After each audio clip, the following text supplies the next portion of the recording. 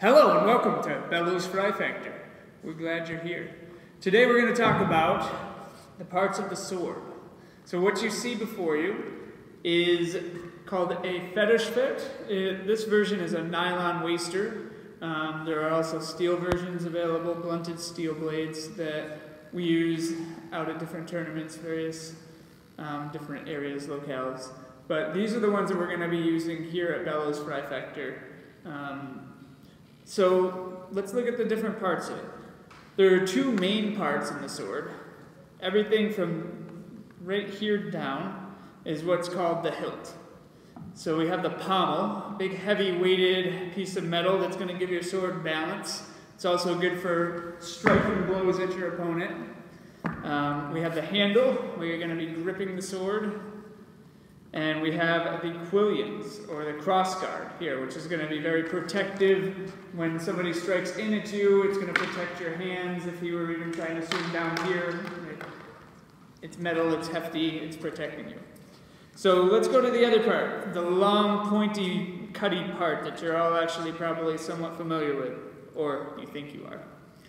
So we have this little piece here is pretty specific to the German-style longsword fencing that we're practicing. And this is called the schild or the shield. Again, it's another layer of protection for those incoming strokes that come down the blade. So even before it were to hit the quillions or the crossguard, it's going to hit the schild. Coming out here, up to about halfway on your blade, you have the strong of the blade. And this is called the strong because if Tyler and I were to come into a bind and he bound his out here, his weak side, against my strong, I'm going to be able to overpower this, right? So I could push right through that. Now, if I bound my weak on his strong and I tried to do similar, like he's going to be able to hold that all day. I can't really push through that. So that's why this side of the blade is the strong of the blade, this side is the weak. Now, conversely, when we're thinking of striking your opponent, I actually want to strike him with that weak, or the foible, as it's called in German, this part of the blade. That's the very cutty part when I'm striking. That's where I want to hit him with. Because if I come up and just hit him with this, it might hurt, it might bruise him. It's probably not going to do a whole lot of damage, though. So then, as I'm holding the blade as so, this side that's facing me is what's called the short edge. So along this side towards me, the side that's facing my opponent here, so this side is called the long edge.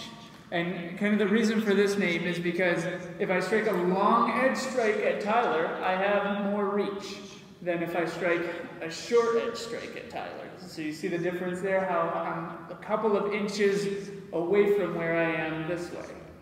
Right, there are reasons to use both of the sides of the blade in different various plays and different flow drills that we'll get into later on this year.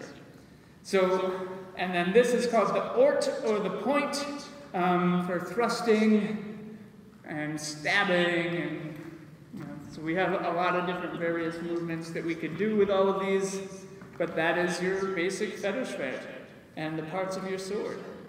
So thank you for joining us. Thank you for watching this video, and tune in for more coming up.